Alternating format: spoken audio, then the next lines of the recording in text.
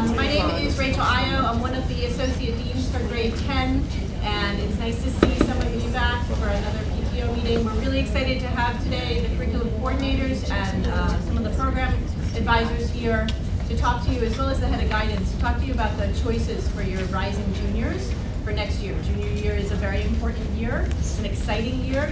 Your children get to make a lot more choices about their education and things that really interest them, expand outside of the realm of the typical required courses. And I would say, Brookline High School has an incredible array of course options for students. It's more like a college campus than it is a high school. So I really encourage you to work with your child to think about, choosing something maybe a little bit outside the box, sort of thinking about some things that really expand their current experiences, and also trying to find ways to create balance between, maybe some honors, maybe an AP class, and other classes that help create a good school balance with their outside experiences. If they're doing something like sports or extracurricular activities, those take up a lot of time as well. And so finding the right balance between schoolwork and things outside of school is really important for your child's mental and physical health. And it's something that we're really careful about in building schedules for students, particularly for junior year. So please work with your child's guidance counselor and have your child work with their guidance counselor on creating a schedule that will work best for your child to really create that best work-life balance, something we all try and achieve, right? So I'm going to turn over the presentation today to the After the Prom Party parents. They're going to talk to you about the After the Prom Party first. This is something your children will experience in just 2 years, not too long from now, and benefit from. And so they would definitely appreciate your help and support in their presentation, in their work. And then we'll have some of the program advisors and curriculum coordinators come and talk to you about the different course options you have for your child for junior year. And then the head of guidance will come and speak with you. Dean Redding and Dean Alexander will also be here, and will be around until about 9:30 to answer any questions that you may have. Thanks so much. Hi, everyone. I am a senior parent, and this is my 3rd year running the After the Prom Party. I got involved my freshman year, and it is a fantastic way to get involved in the school with the parents and be parents in all 4 years. This is our 28th year doing the After the Prom Party, and what we do is we bus the kids to the prom and back, and then they go to the Tappan Gym, which is completely transformed into a nightclub that they will never experience again. It's 3 floors, it's a different theme every year. This year our theme is Throwback Tuesday, so it's all the decades, and it really takes 3 days during Memorial Day weekend, Sunday, Monday, Tuesday, and the prom is Tuesday, to transform that gym, and then we bring it all back into storage and everything else Wednesday morning, 5 to 8 a.m. So it is a fun event to get involved in any way. We are having our kickoff meeting on March 5th for volunteers to see how you can participate and get involved. It's a great way to pay it forward as sophomores and see what's ahead. Meet junior and senior parents that you can learn about the college process and just gossip. And it's really fun to get involved. So think about it, get involved. There's lots of ways to participate for as little as 2 hours or as much as you want. So get involved. And this is Charla. She's in your class, and she'll tell you why she's joining us. So Joanne asked me. Actually, I was having a conversation with a parent this weekend, and they said, "Oh, I haven't gotten involved with the high school because you have to be asked." I am asking you. Here's your invitation. So, yeah, I got involved last year, and what struck me the most, and what I hope will inspire you, is that other towns are shutting down their proms because it's such a high-risk night, and I don't want something to happen between here and my son's senior year so that he doesn't have that experience, because it's one of the only experiences, I guess, besides Powder Puff, and junior semi. There's 3 experiences. That brings the whole class together, and I want to do my part to keep our kids safe, our roads safe on that night, where they want to raise the ante and make memories. So, They're going to make memories in Tappan, and it's a blast. And they don't want to leave. It's really fun. So get involved. It's a great way.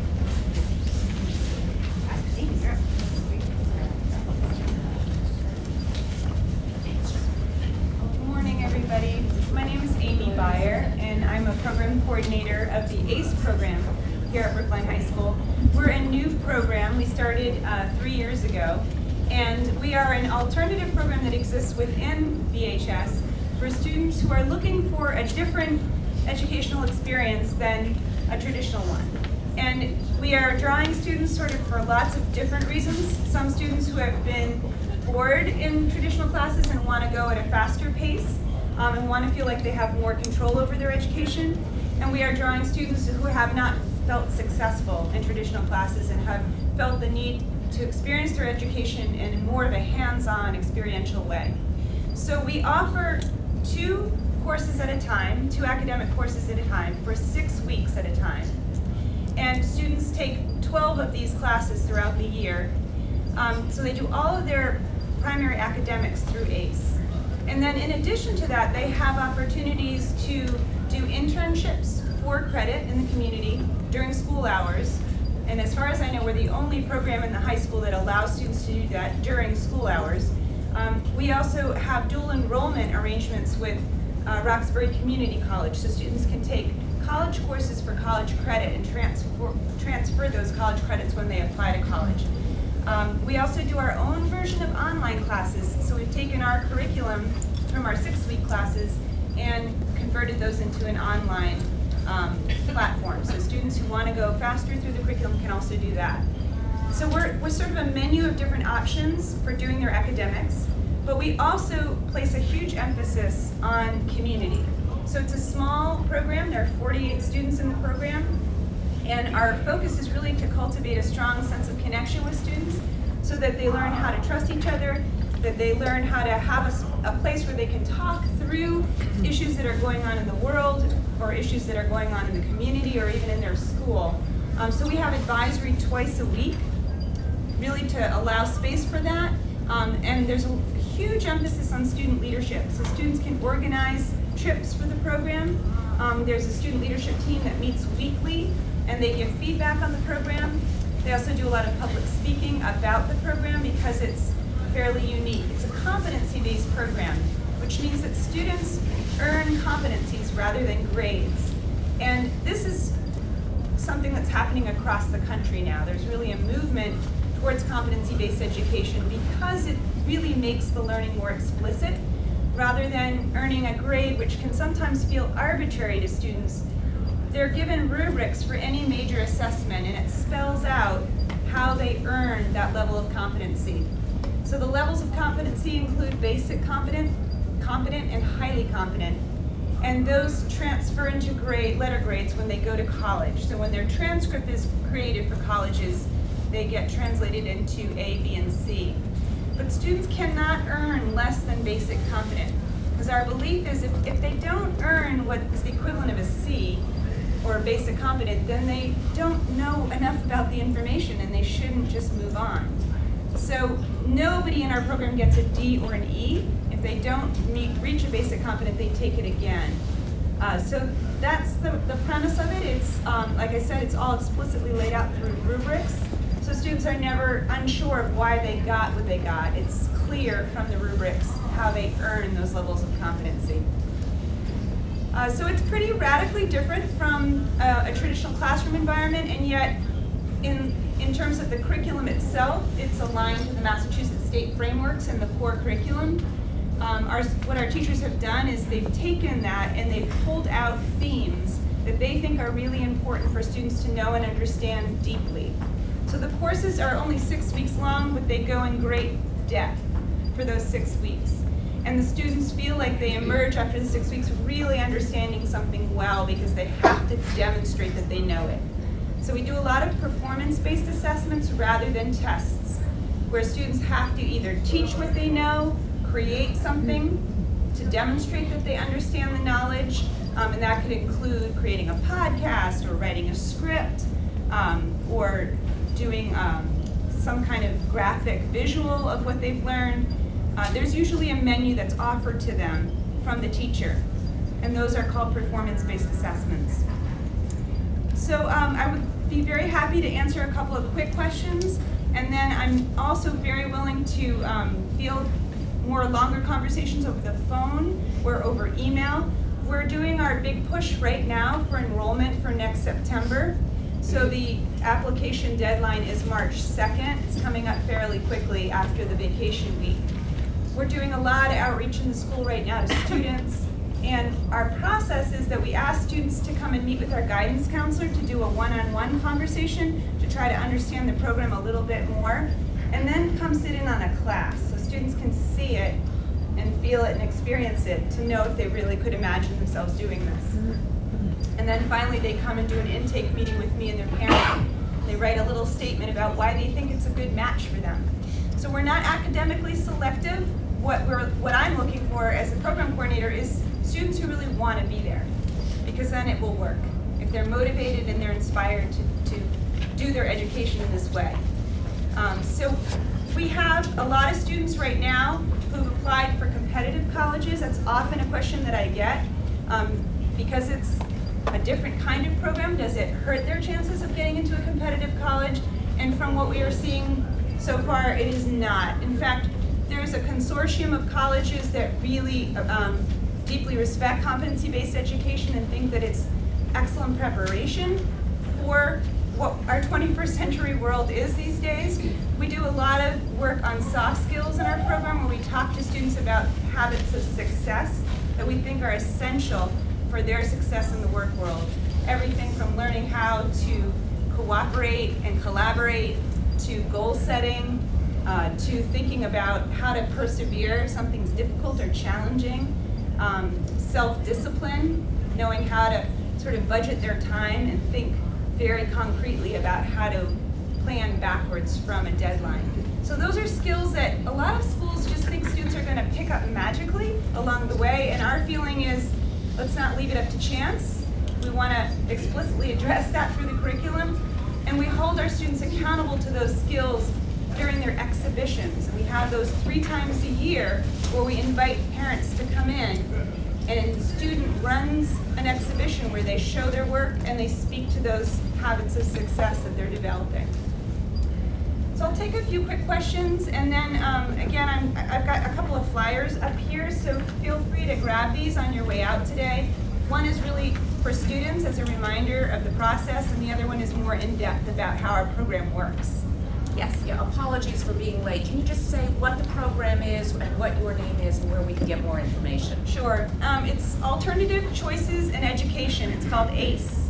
And my name's Amy Byer, and I'm the program coordinator. There are flyers right up here. If you're interested, this is the time right now to get in touch before the deadline. Yeah. So our classes divided into honors, PTO, or not? They are not.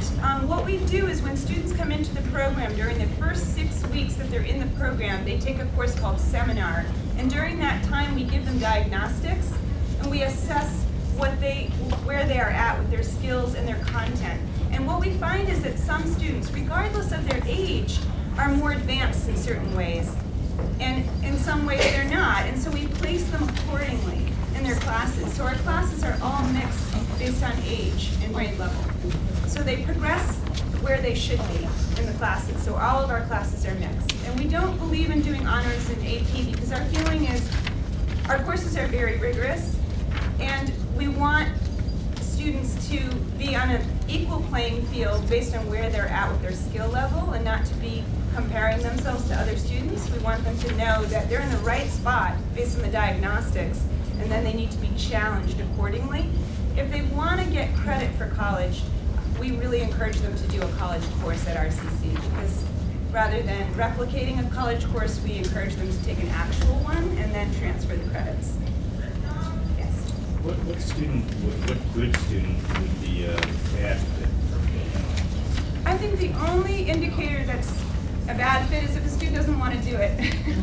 Why would they? It all sounds so good. Yeah, well, I mean, I think some students are really caught up with the honors AP and thinking that maybe it's going to hurt them somehow. And what I say to students is, you know, colleges are looking for students who are doing interesting and unusual things and really taking a chance to explore something and learn in other ways. And I think the combination of doing something like an internship or taking an actual college class, in addition to being able to speak to things like the habits of success in a college interview, will really sort of distinguish them from an average applicant who may look the same as many, many others who've taken the AP and honors classes or have high SAT scores. I mean, those can be indistinguishable after a certain point for colleges. What feedback we're hearing from colleges is that when our students go for their interviews, they know themselves really well because they've had to do these exhibitions 3 times a year. So by the time they get to a college interview, they're very articulate. They're able to talk about what their strengths are, what their passions are, what they're looking forward to learning more about.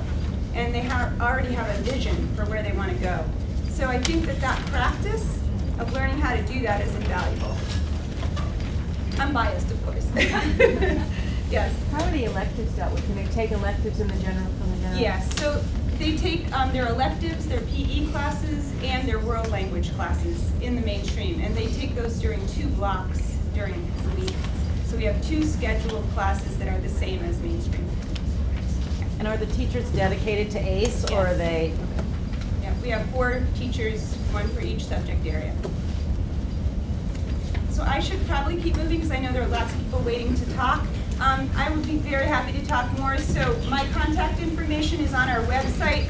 This is a great information sheet that has a lot more detail, and this is a good one for your student if you want to encourage them to come meet with us before the deadline is over. Thank you.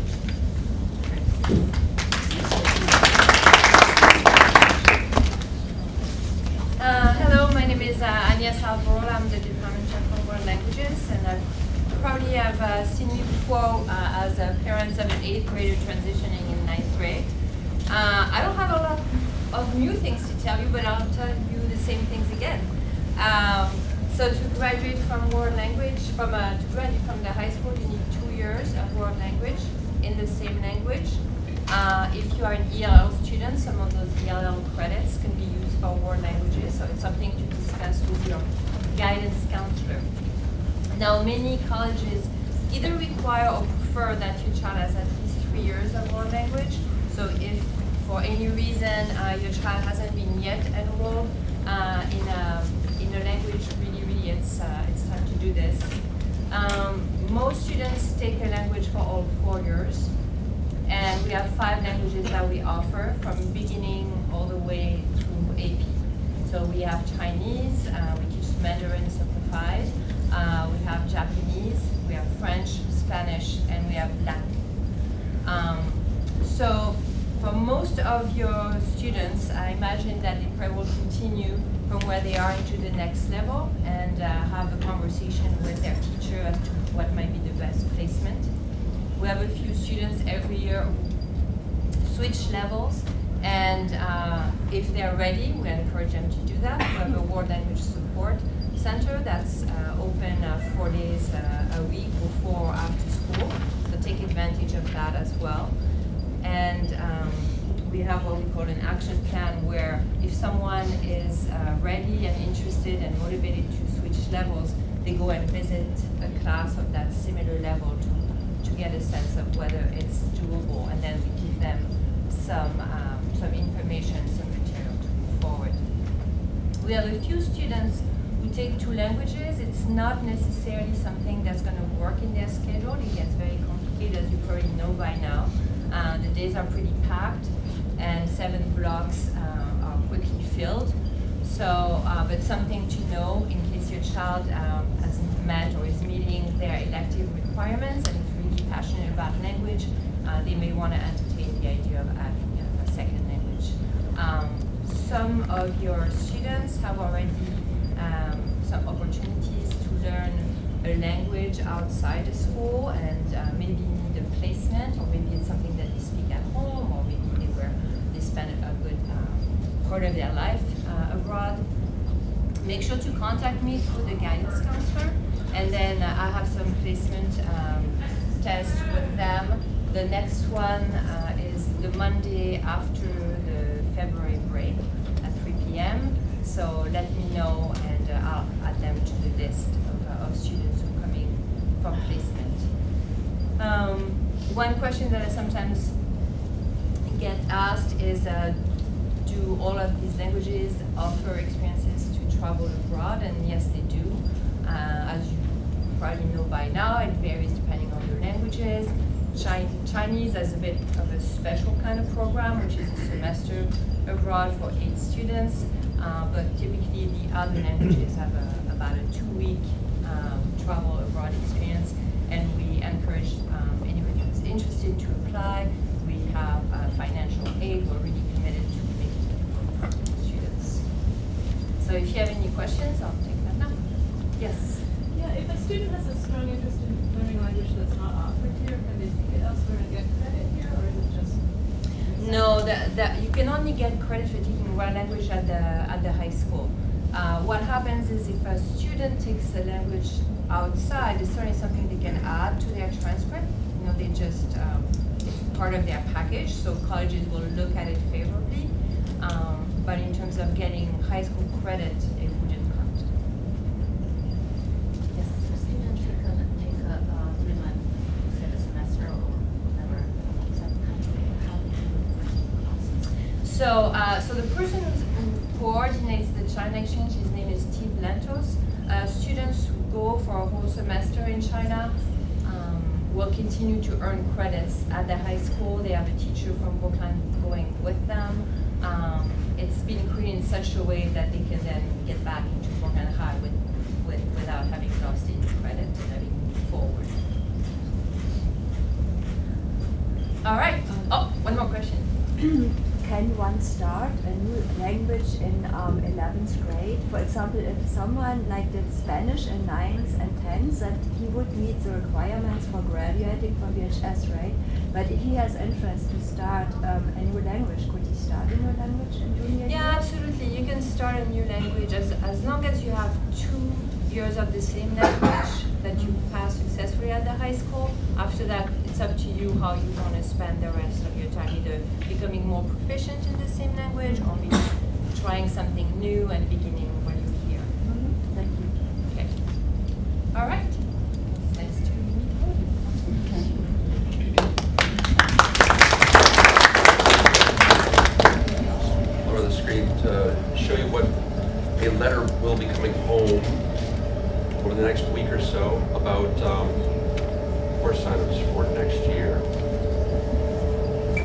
Just to confirm, you're all parents of 10th graders, right? Yes. Okay, we do a lot of these. I just want to make sure that I'm in the place at the right time. So by and large, most of your students will be in chemistry right now. That's why I'm here right now. Ed Weiser, head of the science department. So for next year, your students will have a few different biology courses to choose from. First one would be Biology 1. Let's see here, you have a bunch of things to juggle. It says it's on. Cross my fingers. So good, Biology 1, Biology 1 Honor, and you might have heard of a course that we have called BSCS Biology.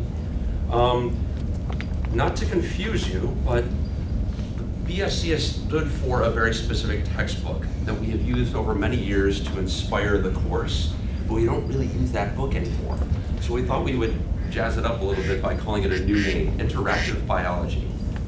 So that's down a little bit lower. Okay, so Biology 1, rigorous college preparatory biology course for students who want a solid foundation in introductory biology. A lot of students who take that course go on to quite seriously go take an advanced biology course, and they have chosen to go into biology fields in college majors. Biology 1 Honor is this one right here, sorry. Fast-paced, intense introductory biology course based around a lecture and discussion and a wide range of topics. Generally speaking, we start with chemistry, go into biochemistry, and end the year in evolution. That's kind of the A through C bread and butter type of biology course. Interactive Biology is a discovery-based introductory biology course formerly known as BSCS Biology 1 Honor. Its abbreviated name is iBio. The biology teachers came up with that. And it really speaks to the fact that students work together more than the general lecture discussion format. So if students are more comfortable interacting with their peers, discussing things, getting up and making presentations, this might be a course that really speaks to the way that they learn biology or any science, or really, you know, a lot of other topics as well. Obviously, biology is less mathematical than chemistry, so that's something also to consider in terms of which courses to choose from that way. There is an option for students to take standard credit in iBio, but the best place to go for students who are thinking about biology in general would be Biology 1 Honor, or Interactive Biology 1 Honor. Students do a lot of case studies, and they read articles, and then they respond to them as well in iBio. Another thing that we talked about a lot in this year are optional courses for juniors coming up. We changed the process a little bit this year, but many juniors at Brookline High School take an optional science course as well. So right, in a few minutes I'll be going up and teaching my astronomy class. Most of the students are seniors, but we found a space or two for a few juniors as well, and they really like that idea. So, and they're having a great time with it. The only problem is, when the seniors graduate, there'll be 2 kids left over. It's weird, but it works out really well. We have a few juniors sprinkled out throughout some of the other courses as well, but by and large, we do have a lot of kids taking AP Chemistry as juniors. So the process will be, students will hear about these courses in their chemistry classes. If they're interested in an additional science course for junior year, they will have to go to their guidance counselor to pick up a form. And so this will be laid out. I'm going to run this by, this is kind of in draft mode here, but student, let me see if I can make this decently large there. They need to figure out how that can fit into their 11th and 12th grade. Because some students, they want to get out of, Margaret Shipman's right here, they want to see if they can kind of get out of US history. Like, bad idea. No, you cannot take a summer course in something else to allow you to do this. You need to make sure that your elective credits are being met. You need to plan out the whole 12th grade to really figure out how you can fit that in, because a lot of science courses, not just the APs, but our engineering, innovation, and design honor class requires 6 periods per week, and it's harder to schedule. The kids know what we're talking about. So a student will hear the presentation from the teacher. They'll consider this. You have to figure out how it fits into your 11th and 12th grade. Go to the guidance counselor for a consultation. The guidance counselor will sign the form and hand it to the student, and it's up to the student to take that to the teacher. And then it will happen from there. So that's it in a nutshell. And I really encourage you to go and look for the letter that I had the first time. It will be up on the website, the Brookline High Science website. This one right here, looks like that. A lot of detail about what we expect from students in terms of homework and preparation and some little ins and outs of it all. And I do have a little blurb here about the SAT subject test. The SAT subject test, I will say, a lot of students have thought about this. Oh, when do I take this? Do I need to do this? I can honestly tell you that colleges do want you to take that. They don't. You need to figure out what your specialty is, whether it's German, US history, biology, biology M for molecular, biology E for ecology or environmental, and then really plan that out for your junior year. But they don't need to be worried about that right now. The SAT subject tests are ranked near the bottom in terms of importance in college admissions. Yes, they want you to take them, they want you to have decent scores, but what they actually are and the best ones and trying to move those chess pieces around, they're actually ranked very low. So don't use that as a criterion for which course to take. Try to figure out which one is best for your child. So I guess I'll take a few questions. Yes? Do you have any experience is Bio 1 honors or Interactive Biology 1 honors? Are either of those a better combination with AP Chemistry? No. Okay. No. But I will say that the way that the curriculum does work with iBio, a lot of students there think about the environment a bit more. But AP Environmental Science has a few topics in it that you might actually be better off taking Bio 1 honor in. And we're working out some of those kinks, but if they're going to take 2 sciences, most of the students do take biology 1 with that. Yes, ma'am. Can you just touch on the AP chemistry exam? Should they be taking that this spring? AP chemistry, the AP chemistry exam happens after the AP chemistry course. Okay, so that would be the spring. Yes, and if students are interested in the SAT subject test in chemistry, then that says to me that they're really interested in chemistry, then maybe they should try to take AP chemistry. Okay. Yeah. But it's not the be all and all. Yes? What are the optional science classes? Okay. One of the other ones that we have for juniors this year is actually AP Physics 1 and 2. We were able to get a few kids into that. And it all depends, let me see, sorry. Come on, computer, I forget where I put this. It's right around here somewhere. Here we go. Hopefully we can zoom in on this. Can you see that? I'll make it, if I make it page width, I might. Okay, here we go.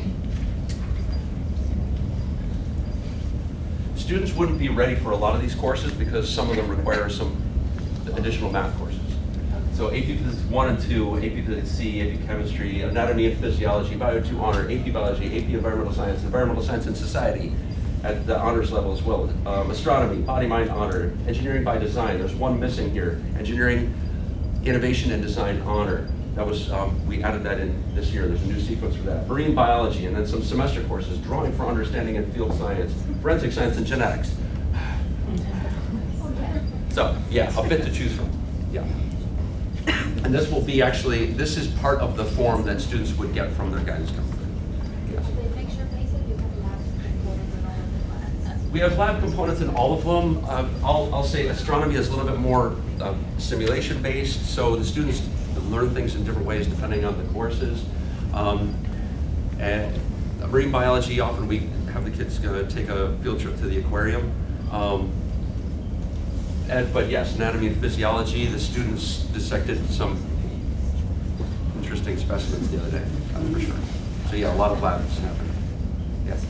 I'm just a teeny bit confused. Like, say my daughter is a freshman to engineering by design, that's a different course than an honors class, right? Yeah, there are 2 engineering courses. And also a lot of these, because they're biology based, you would need the biology course first. So you can't really take, you can't take anatomy and physiology as an optional junior, but that does apply to some students who've moved here from other places who might have had biology as 9th grade. So it's very complicated and it must be individualized. And I'm a little bit confused about the SAT subject tests. A friend of mine in Framingham, her son as a freshman took biology as a freshman and then was required by his guidance counselors to immediately take the SAT subject test after he took his honors class. So how is that different? What should we be doing this year? When I saw this AP letter, I was like, oh, do I disregard this till next year, or should we be fine? Okay, so I don't know if you heard that question, but in other schools where they do biology first, a lot of schools do really encourage, maybe even strong arm the kids to take the SAT subject test. There's all sorts of evidence to point to the fact that that's a terrible idea. Yeah, I could talk with you about that a little bit later, but yeah, the SAT subject tests are meant for juniors to take once they really know what their best subjects are. Right. What about SAT chemistry? Aren't they encouraged to take that? Or taking it right this year? Maybe some other schools, but so some of the kids, if they like the idea of it, sure. But if you're really interested in chemistry, if that's the idea, then you should try to take an optional course in chemistry. And so a lot of schools, some of the top schools in the area, they have, at most, students can take 4 sciences. At Brookline High, there are so many ways to take optional courses as a senior. Our whole senior program, from world history and performing arts, there are so many ways for students to specialize that we say, figure out what the students want to specialize in and then consider those types of tests. Thank you, Mr. Weiser. You're welcome. Are there any other questions? Feel free to email me.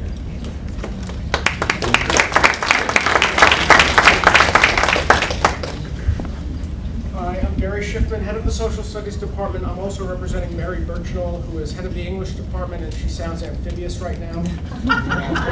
What's going around is lodged in her throat, and we have some English teachers now she's covering for. So, let me do social studies first, because I have to make up less for that. So, junior year, the social studies curriculum changes. Freshman year, we've offered 2 courses, 9th grade, Pre-Modern World History and World History Honors. 10th grade, we offered Modern World History and Modern World History Honors. In 11th grade, we had AP US History. So your kids may be hearing, talking, consulting with their teachers and other students about that choice for next year. So let me say a couple of things about that, but let me also forecast, we have another new thing going on in junior year. It's very new. We have a pilot course this year called American Studies. It's a clustered course offered, designed, built, and now run by an English teacher and a social studies teacher, Mark Wheeler on social studies side, Dave Mitchell on the English side. And what that course does, it replicates a model that English has successfully introduced in sophomore year. Some of your kids may be in this course. Real world lit, or the other one is fake world lit. So those are mixed level classes. They are different format for studying English in 10th grade. In 11th grade, what our American Studies class does is it focuses on narrative storytelling. The students tell their own stories, and then they learn about the stories Americans have told themselves about what it means to be American. And so far, we're off to a tremendous start in that class. So actually, let me tell you about American Studies first and who I think it might be good for. Then I'll tell you about AP US History, tell you about some optional courses, then I'll tell you about English. So traditionally, we teach narrative history. We did it in pre-modern, we did it in modern world history. And if you take US history standard, honors, or AP, you'll do narrative history. You'll start at the beginning, you'll get to as far as we can get, hopefully, to the Trump election. So I started there just to be safe in my US honors class. American Studies is, as I said, a narrative course. By design, what students do in English builds on what they do in social studies and vice versa. The teachers collaborate all the time. They wrote the curriculum together. They began the year with what we call boot camp. They studied the broad scope of US history, that narrative thing, in a thematic way from beginning to end. And they finished that at the end of first quarter, and now they've done units on money, the stories people tell themselves about money and what it means. They read literature, they studied historical cases, they did in-depth character study, and they talked to their parents about money, and they talked to their friends about money, and they read stories about money. They're doing the unit right now on migration and immigration. And again, they're using their historical background and knowledge. They're using a lot of personal experience. And what we can say early on is boot camp is worth it. Really hard, but the students really feel like they are now able to dig in. And I don't know if our generation might have been early on. Did anyone major in a studies field in college? A couple of studies people? So now it's very popular. American studies is hugely popular at American colleges. This course is meant to introduce students to that kind of work. This year we've offered that course for standard credit only. Next year we're going to offer it for either standard or honors credit. It'll work just like the sophomore English classes, mixed level. Students will be in the same room with the same teachers, with the same curriculum, doing the same kinds of work. However, the honors students will be expected to go in much greater depth with text, with writing, and the conceptual demands of the course will be higher, but the community will be the same. Let me stop there. Questions about American Studies? Go. Is it the credit for social studies or for English? You have to take both. Sorry, thank you. That you need to take American Studies and English. You got to do both. So, and this is the logic of coordination between the teachers. When they have a big paper in English, they will work on it in social studies, but they won't have a separate assignment. In order to make that work, we need all the students to have those two teachers. They're not all necessarily in the same section. We offer multiple sections, but everyone who has Wheeler has Mitchell and vice versa. So you have to sign up for both. So is that honors English or it's different? You can take it for honors, you can take it for regular standard credit. And you can do it, if you're stronger in English than history, you can do honors English and standard history. Just say one more thing about this. This year it's a pilot, next year it's officially a pilot. It depends hard on the budget. The better the budget, the more sections we can offer. If we don't have a terrific budget, which is possible, then we may be stuck with the pilot we have, which means if the course is popular among students, we may have to turn students away just because we don't have the sections. Yeah. And then how does this American study class differ from the regular US history? What's the difference? So what we do in a condensed thematic way in the first quarter of American Studies is in essence, I'm teaching our mid-level US history course in US History Honors. I did a little unit on 2016, and then I began with the roots of the American Revolution, and we will conclude at the end of the year with our broad narrative, which will end with reactions to globalization in American society. So it's meant to give kids a picture of what it looks like to study American history from beginning to end. But it is a conventional narrative history course. This course is more like, in college studies classes, much more study of culture and expression, how people interpret their experience, which of course we do to some extent in my class. Less emphasis on what actually happened and in what order, much more emphasis on what meaning did people make of the experiences they had, which is what allows us to do thematic units. The immigration unit is not necessarily a sequential unit. The money unit is a thematic unit about what it means to have or not have money. So maybe this American studies class is also more designed, geared towards incorporating current events. Mm-hmm. Like if, Tons of contemporary stuff. Yeah. Tons. We do some in our conventional courses. And I'll tell you, part of the motivation for this came from the fact that in our standard level US history courses, I think they were quite good. And they are quite good, they remain quite good. But there are students who were done with that. Yes, I know what you're gonna do. You're gonna start at the beginning, you're gonna go to the end, and you're gonna check to see what I know. And we thought that we could get better production from some of our students they've had enough of that, and so far the wager is paying off. We have students, in fact, the introduction at the honors level is to account for the fact that we have some very talented kids in that class who have discovered they actually don't hate history or English. They just needed to get it in a different way, and then, oh, this is about money? I've got a ton to say.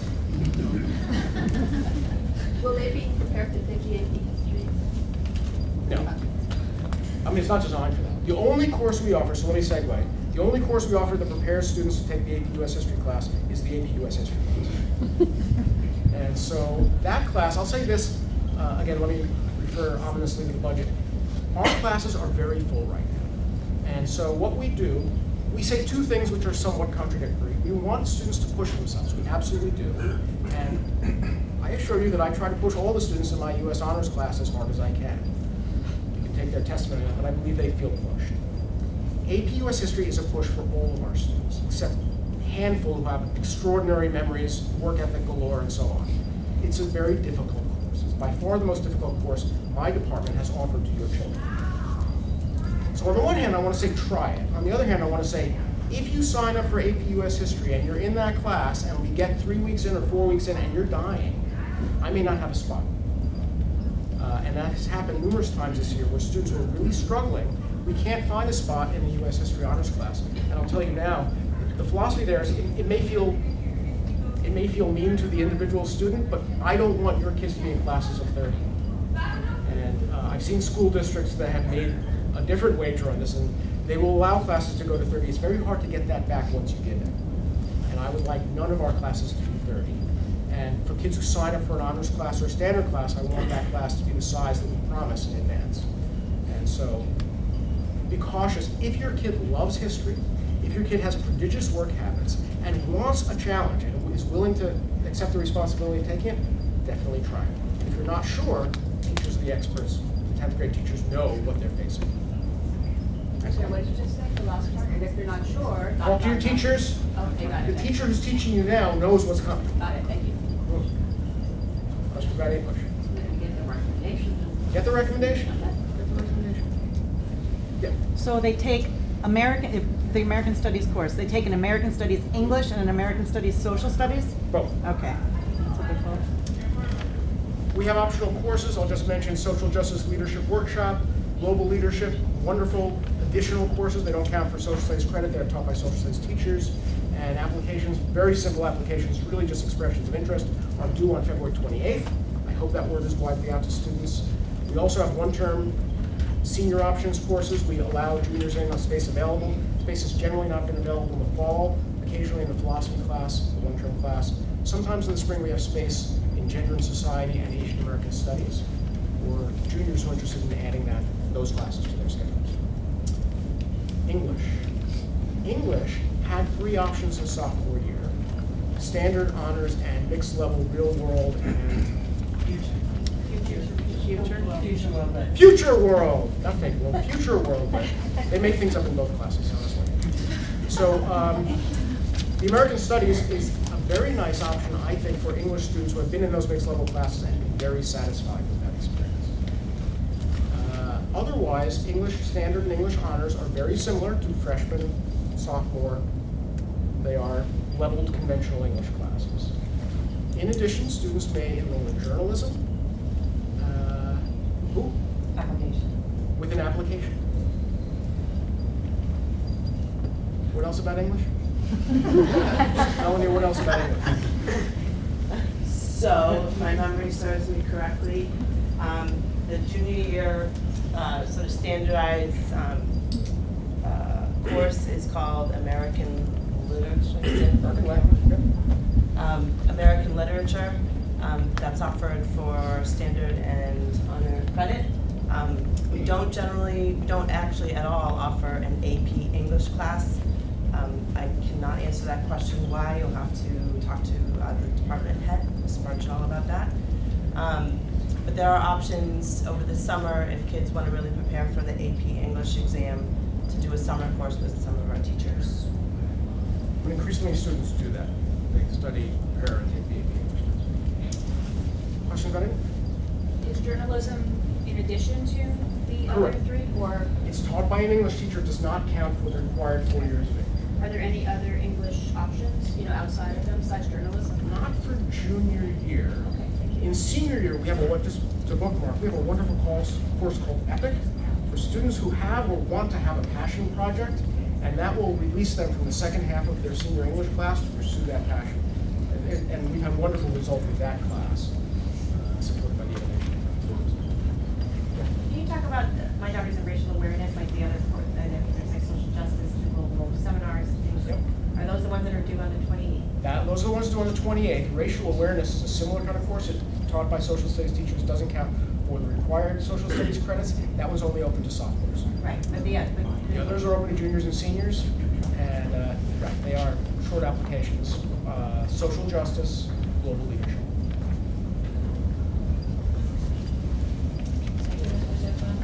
Are those also twice a week? Global leadership is 4 times a week. All the action happens in the class. Social justice is twice a week. Half the action happens outside the class. It involves an internship.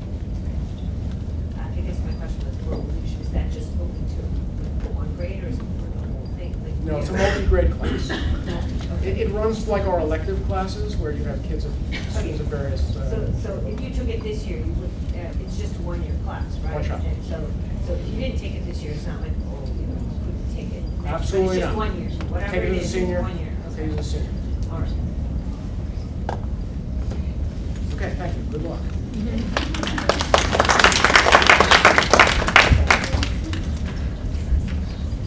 Good morning, everyone. My name is Kenny Kozal. I'm the Performing Arts Curriculum Coordinator. And the performing arts is a little bit different than some of the other subjects that you've heard about today in that almost all of our classes, really all of our classes have a mix of different grade levels. And most of those have a mix of different grade levels from freshmen through seniors. Just to give you a little lay of the land about performing arts and electives in general at the high school, all students at the high school, in order to graduate, need to complete 3 full years of electives, or 3 full credits in electives, which is the equivalent of 3 full years. You just heard about some elective options in science and in social studies and in English. However, those electives they don't fulfill the elective graduation requirement. The elective graduation requirement is from 3 different departments. It's performing arts, visual arts, and career and tech education. Performing arts consists of 3 different disciplines. It's music, drama, and dance. And in order to fulfill the graduation requirements, students need to take at least 1 elective class in each of the 3 elective departments. So one class in one class in performing arts, visual arts, and career and tech ed, unless they choose to do what's called a pathway, which is a pathway where the student is really passionate about one of these areas and they decide, I want to do all of my elective credits in performing arts, or I want to do all of my elective credits in visual arts. As your children are going into their junior year, most of them will still need to complete their graduation requirements. There are some students who can get more of that done by junior year, but the majority will still have remaining elective requirements. And I think there's two things here that are important. There's fulfilling your requirements in order to graduate. And perhaps more importantly is that we are at this amazing high school where there are so many options that students can take these really wonderful classes in all of our elective departments. And it's really an opportunity both to explore something that a student's already passionate about or to find a new passion. It's also an opportunity to use a different side of your brain, or in the case of a dance class, your body. And so we really encourage students during the school day. Some students might opt for a study hall to have a little break in the day. We feel that in our elective classes, it's really, for many students, it's kind of, it's a break from all the other things they're doing in the day. It's a different way of thinking, a different way of working with other people. In performing arts in particular, the focus in most of our classes is really working in ensemble with other people. So it's really a chance to learn all these skills of working together with other people, solving problems, critical thinking, creative thinking. The majority of our classes are open for all students. We do have different levels in that, not in the sense of like an honor and a standard level, but we have different levels in that we have beginning dance, which naturally leads into intermediate dance, which naturally leads into advanced class, into advanced dance. We also have options for students to advance place into a higher level class. So if a student hasn't taken beginning dance, but maybe has done dance outside of school, we do have auditions where a student who has prior experience can audition in to an upper level class. The same is true with music, where we have our camerata choir, which is an honor level choir. Students who haven't taken the steps to get up there can audition in. All of our auditions, and we have a number of auditions, they all happen at the end of February or beginning of March. And there's a very easy way to find this information, which is we have a wonderful performing arts PTO group. It is called FOPA, which stands for Friends of Performing Arts. So you can just go to Brookline FOPA, Brookline FOPA, and all of our audition information is there. But again, the majority of our classes are open for students to just sign up, and I'd really encourage you to have your children really look through the course catalog and again, pursue something they're already passionate about, or say, let me try something new. Maybe I've done a drama class before, but I'm interested in this digital music class, or I've done, music, but maybe I want to try a dance class. So there's really wonderful offerings here. So, some questions, yes? I was just wondering if there are any AP level classes in performing arts. Yeah. I saw Yeah. so you do camerata or AP music, Yeah. but I don't understand. So we only have one AP class in the performing arts department, which is AP music theory. It's you really need to have a strong base of music theory to start the class.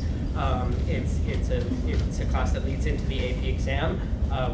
Our students tend to do very well on the AP exam after this class. It is a very rigorous class, so that would be for someone who has prior music experience.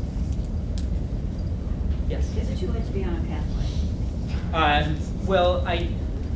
Let's see. I don't think so. I mean, I guess you'd have to see what the situation is. And also, being on a pathway doesn't, let's say, okay, you've taken one visual arts class, but you've decided, I really want to do everything now in performing arts. Well, then you end up maybe graduating with 3.5 credits instead of 3, which is fine. The 3 credits isn't the limit. There are many, many students who take many, more classes than just the 3 credits. So I don't think it's too late. Yes. So is there an option between taking 1 in each of the section and taking 3 in one section? Like, can you just mix and match? Well, it's either you need to take at least 1 class, which could be a half credit class in each of the areas, right, or you really need to focus everything in one to do the pathway. But that said, you could do 1 credit in visual arts, a half credit in visual arts, a half credit in career and tech ed, and then 2 credits in performing arts, if that's really more what your focus is. Okay. So it's actually pretty flexible. Did you hear right now? It's pretty flexible, but you need to at least do one class in each of our departments. And one final annoying question. If no questions are annoying, bring So it on. let's say you have hypothetically a kid whose greatest terror in the world is taking a performing arts class. Like he'd Great rather question. die and roll over and Yes. just die. But he doesn't want to do a pathway. What class do you recommend? You know how you have like... This is a great question. Like, It's not annoying at all. Science for philosophers? I'm so glad you asked this question. So, there are kids who don't want to be, first of all, many of our classes are not performance, they won't have a performance. Some are. If you're in a year-long dance class, you will perform at progressions. If you are in our concert band, you will perform at our winter concert and our spring concert. You're also, if you're in our concert band, you're with 90 other kids on stage, so you're not like center stage in the spotlight. That said, we have many classes for kids who are a little bit, I don't want to do that. We have a piano class that's open for students who are either no experience or very little experience on piano. We have a class called Backstage Power Tools and Special Effects. That's for kids who want to study, like they don't want to be in front of, on stage, but behind the stage, learning how to do set design and lighting design and run sound. It's a really practical class. We end up hiring a lot of those kids to work events here, and then they can get some job training. We have a digital music production class. That, again, I said most of our classes are ensemble-based. That's one where kids are really working more individually on a computer. So there's a lot of options. I'd look through the course descriptions. Thank you so much. Yes. Thank you, Mr. Kozol. Great, thank you. Good morning, everyone. How are you? Breathe. Breathe. I walked into the room and I was like trying to get oxygen in. There's a lot of people holding their breath, it feels like. I'm Darby Neffier. I'm the coordinator of guidance and counseling here. And I just wanted to take a couple of minutes and insert myself as you hear about all of the great advice and ideas coming at you around course selection. Before I dive into some of my suggestions, I wanted to mention one very practical point. You and your student will need access to the portal if you do not have that already. And we have been getting some different information from Town Hall about making sure that every student and parent has access to the portal. At this time, if you do not have access, you need to help with your password, and the email that you would send a help request to is datateam@psbma.org. Datateam, all one word, @psbma.org. That access is critical around being able to see report cards, IPRs, attendance, but it's become even more critical around course selection because your student will be asked to go onto the portal to add electives in March, which is not very far away. Quick question. Do they get a separate access, or do we give them our password? The student would have their own access, so they can contact Data Team as well with your help. Another quick mention, many of you or a co-parent of your child should have received an email from me last night through Aspen that kind of gives an overview. I'm trying to really connect with parents around information coming from the Guidance and Counseling Department. I'm hoping that's helpful for folks. I did mention on that email AP registration. There are a number of sophomores who take AP classes, but the majority of sophomores do not. So I do not want students and parents to feel like, wait a minute, why is AP up here? Because my child, I'm not taking APs. I want to reassure you, if your student is not taking APs as a sophomore, they're completely on target and they're not missing out on anything. It was purely there so that students and parents of sophomores taking AP would be reminded to make sure that they register for those tests coming up. Oh, so that's for this year. Oh, yes, yes. You know, down the road, should that happen, there will be other reminders in future years. Correct. Yes. You can't register this far in advance for APs. If you've taken an AP class this year. This is for the test. Yeah. Correct. Yeah. Correct. Correct. We were freaking out. I'll be honest. Yes. We were freaking out. Okay, well, that's why the moment was perfect for me to mention that, because I got a couple emails back last night. Like, I realized maybe that wasn't the best move on my part, so sorry about that. What I am going to do, while everybody's breathing easier, hopefully, is talk a little bit about that college word. And this is really important.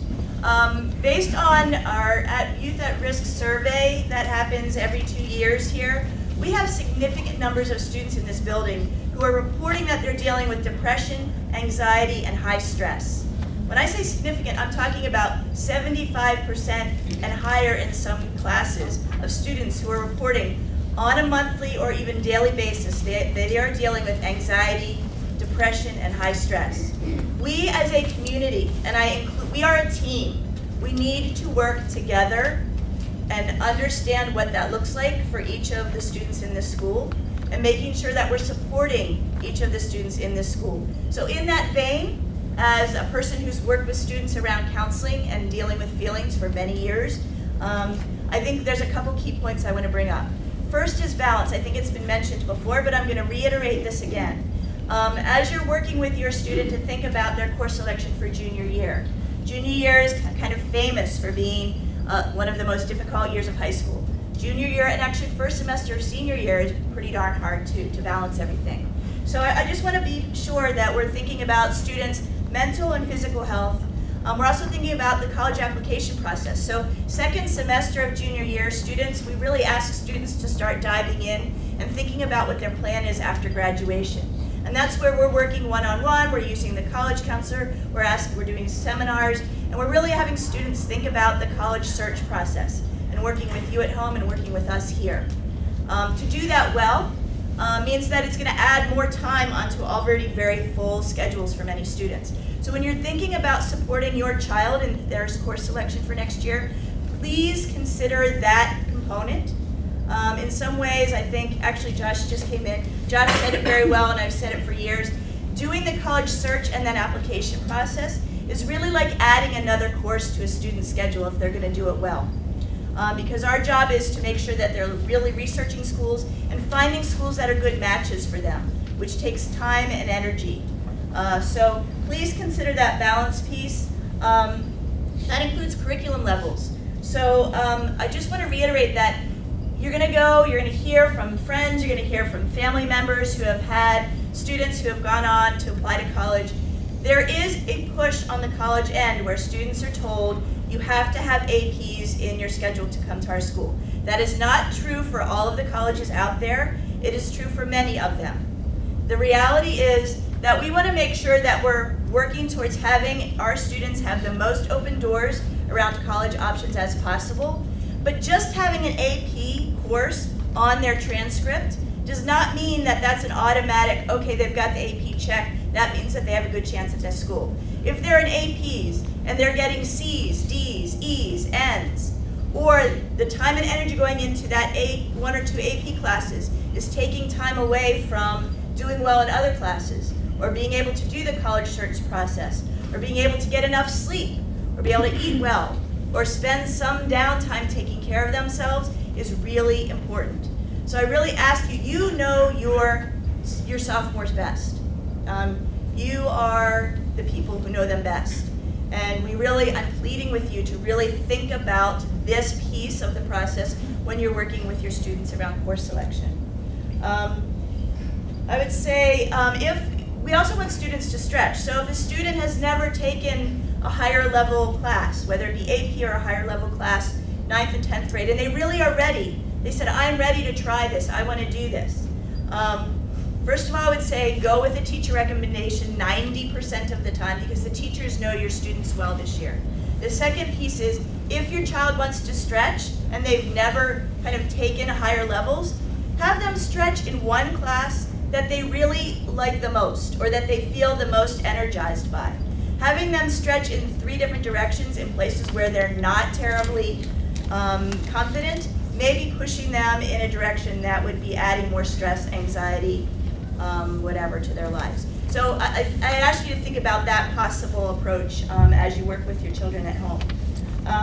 Keep in mind that counselors here, the college counselor Lenny Livingston, we are here to help students find good matches for colleges. So no matter what level of classes they're taking, the most important thing colleges will look at is a transcript. So, spending time studying for APs or for SATs and ACTs, the most important thing is grades. So please think about that, think about the balance piece. One last point on counselor recommendations. Every counselor here will write a recommendation for your child as far as their post-high school plan. Many students, that means college, some it means programs, gap years, whatever that may be. I want to dispel a rumor that exists for some students here and some parents, that counselors can't do counseling in their office with students who need support, because then the counselors are writing recommendations, and those two things don't go together. I can guarantee you, I've been a school counselor for almost 30 years. We are trained professionals to understand the difference between supporting students around non-school related issues or concerns they have about a friend, and being able to separate that out around what is written in recommendations. So I'm going to keep saying this because I feel like it's critically important. I personally, since I've come on board 2.5 years ago, read every counselor recommendation that goes out to colleges. It's time consuming, but it's important. I can guarantee you that counselors are not writing any information in those recommendations that A, is going to be a deficit to that student as far as their applications, and B, is going to be breaking confidentiality. They're just not doing it. And if they were, I would be making sure I'd hold that rec and going back, but I've never seen that happen. So I just want to really put that out there and reassure folks. If you have questions about your particular student, please reach out to their counselor. If you're reaching out and needing more feedback, feel free to reach out to me. Thank you very much. Thank you.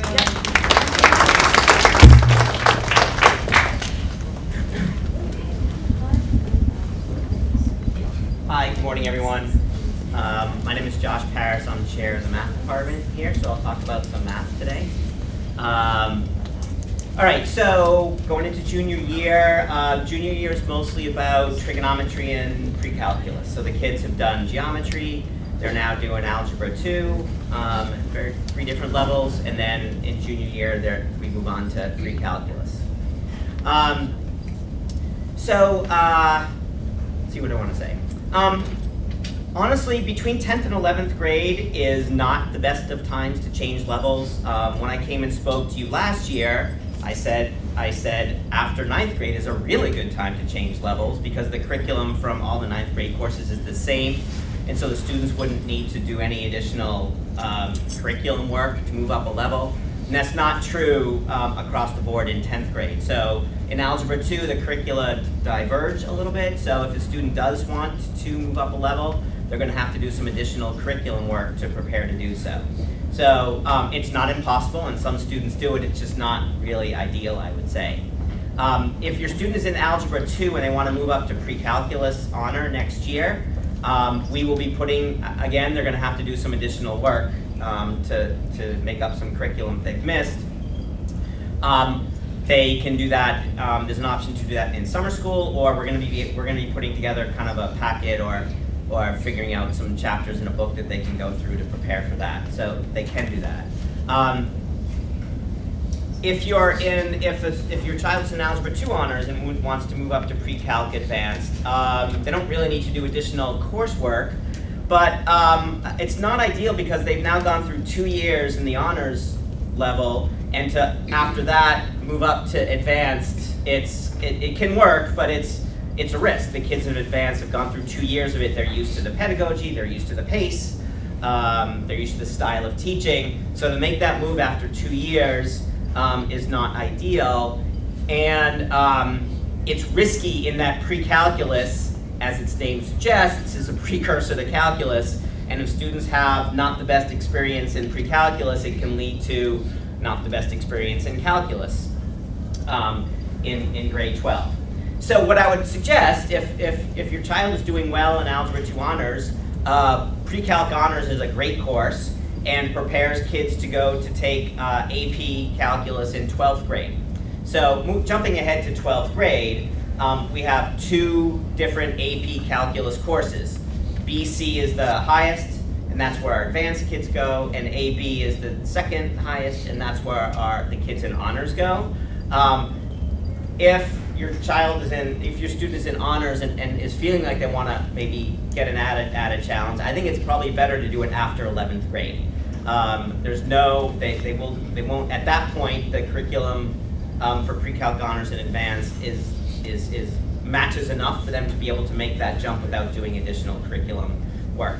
So, like Ms. Nefer said, again, we want to think about balance, but if your child has a really strong experience in pre-calc honors, that's a place to maybe move up for some added challenge.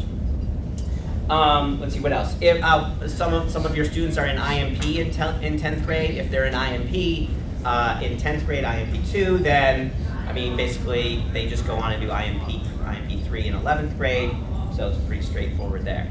Let's see, a couple of optional courses or things that kids can do. We have 2 computer programming courses that are taught by math teachers. They're semester long. The first one is in Snap, which is a block-based program similar to Scratch. That's used in a lot of computer games and animation programs. And then we have a comp-sci course in Python, which is a language used, I think, more in apps, on phones and other places. And really, in doing the research, we chose those 2 because the Snap is for someone who doesn't have any experience in coding. Using a block-based language to get started is a great idea. And if you have some experience, then the research we found showed that Python was a great first language to learn. So your child can sign up for that as an additional math course if they want. The majority of kids are signing up for it as career and tech ed credit, as elective credit. Like Mr. Kozol said, kids need 3 full years of electives, and most kids need more electives than they need more math. Right now, 95% of the kids registered for the course are taking it for elective credit. But it's housed within the math department and taught by math teachers. The other thing we have going on is if your student is in Algebra 2 Advanced, then if they're interested, they could take AP Stats in 11th grade in addition to Pre-Calculus Advanced. So Mr. Weiser talked about, oh, you could sign up for AP Chem. Mr. Schiffman talked about AP US History. In math, students can take AP Stats, but it's only for the kids in Advanced in 10th grade because the kids in Honors haven't just learned enough or aren't really ready to make that move after 10th grade.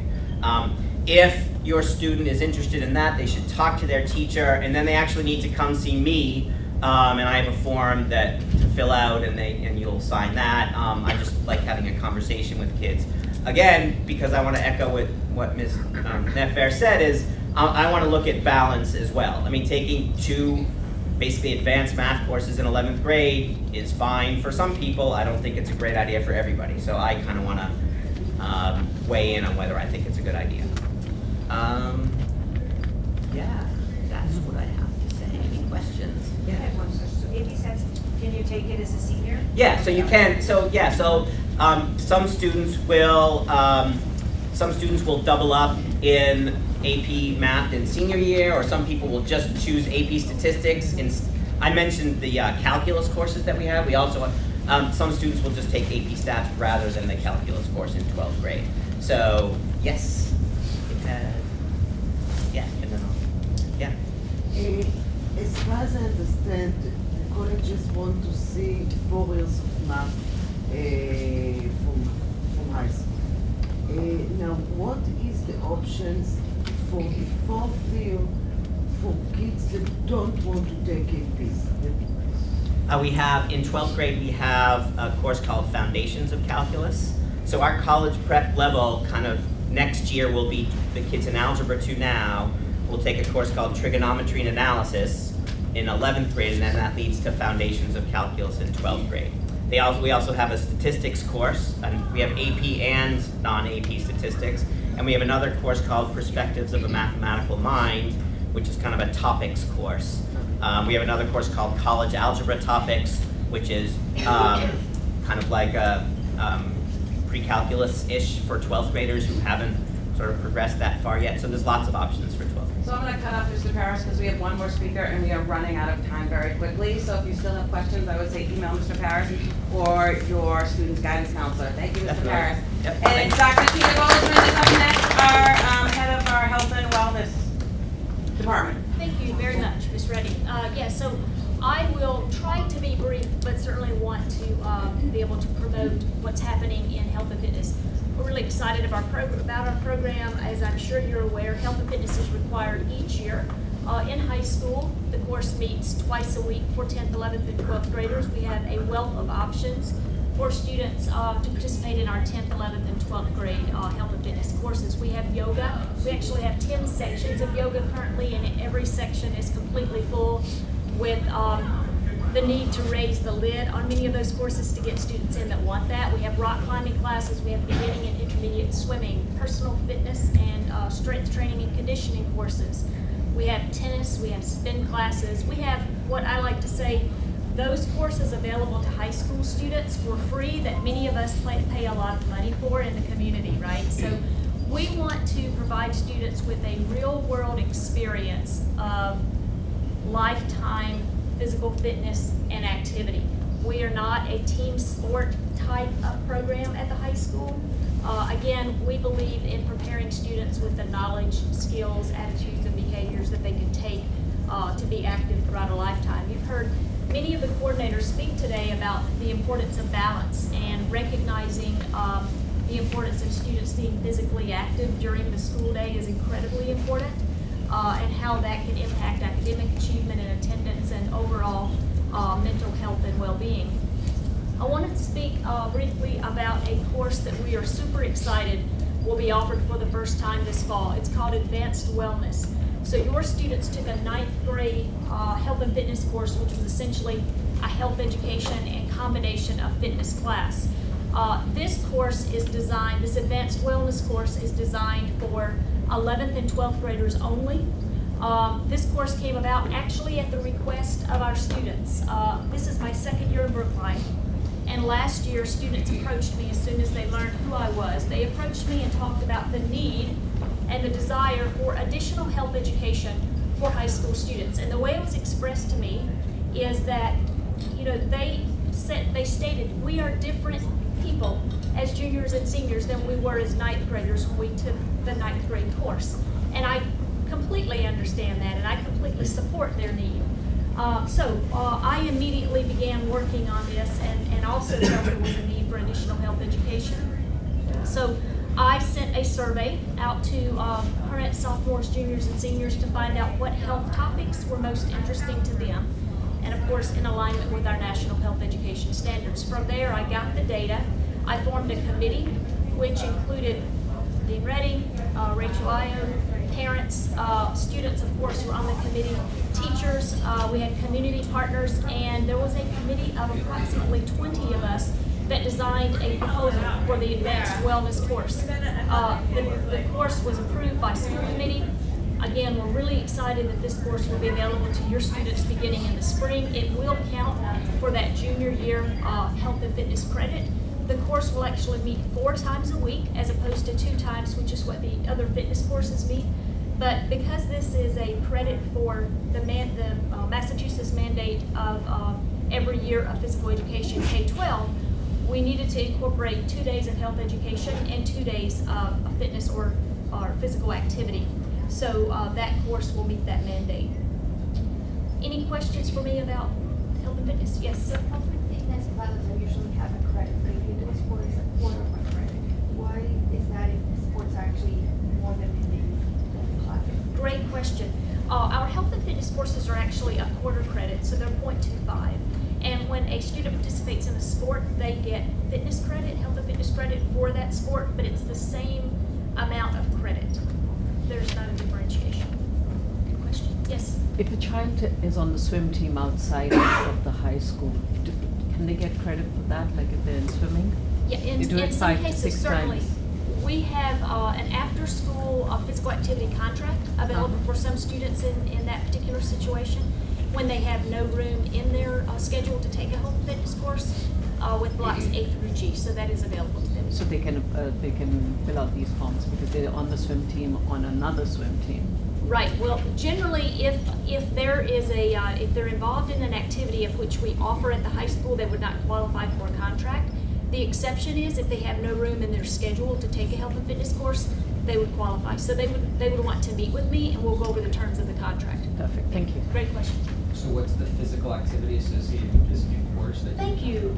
That was an incredibly important part of what I should have already shared with you. So what we wanted to do with the physical fitness piece was make it a bit different for this course than what they may experience in other fitness classes. So we are referring to this type of physical activity as mindful movement, right? So it could be everything from adventure walks to field trips to ropes courses. We would have yoga and Pilates available. So we have a wealth of offerings, but the unique piece is that the students will work with their instructor each semester to determine which of those mindful movement activities they would like to be a part of, so that the teacher and the students will make that decision. So, great question. Any other questions? Thank you for your time, and you enjoy the rest of your meeting. Thank you all for coming. Wow. So we have 5 minutes. We thought we'd have more time, but if you have any questions that Dean Alexander, or Dean Io, hanging out in the back, can answer for you, we can mingle for 5 minutes and then